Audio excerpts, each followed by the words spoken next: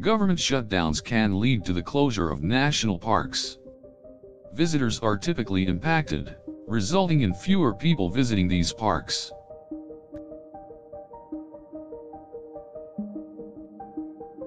Government shutdowns can also lead to the closure of public services, like campgrounds, roads, and even trails in national parks.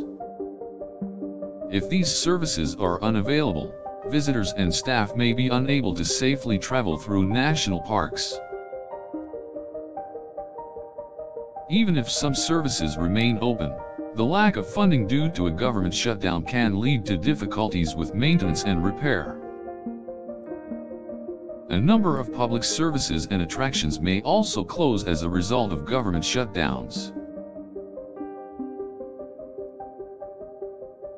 One example is visitor centers, where staff are no longer able to serve the public.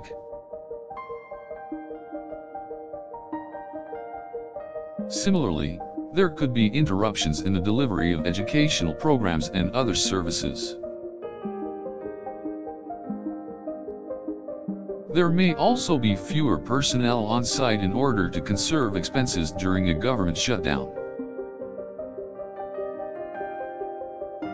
In extreme cases, parts of national parks can be closed off or even fully closed during a government shutdown. This could include closing roads, trails, areas, services, and attractions.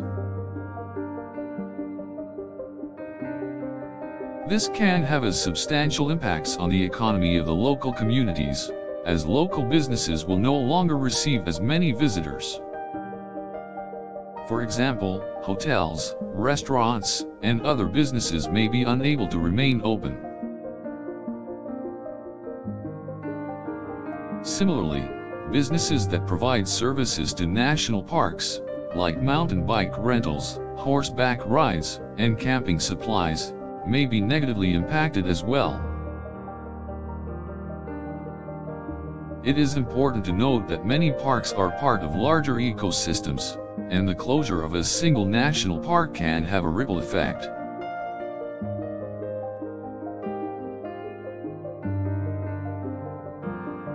In most cases, the shutdown of a single park may be prolonged, leading to wider economic repercussions.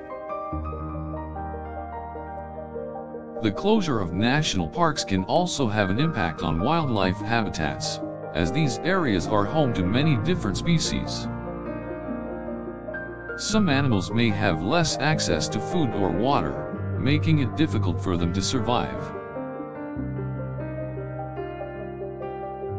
Additionally, some species may need to travel elsewhere in order to find suitable habitats, putting them at risk of being hunted or poached.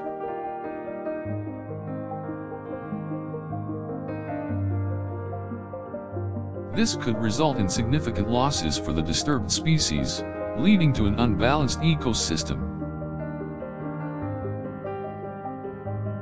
The lack of visitors can also lead to reduced environmental protections.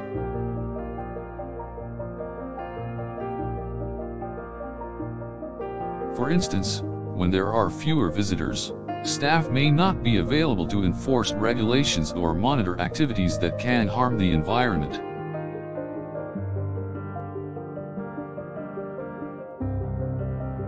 Also, if there is a lack of visitors, certain areas of the parks may become overgrown or littered. As a result, this can cause a decrease in the quality of the park as a whole.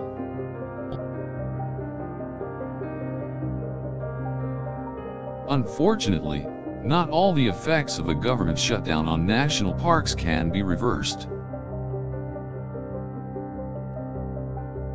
Depending on the extent of the shutdown, some of the damage that is done may take years to repair.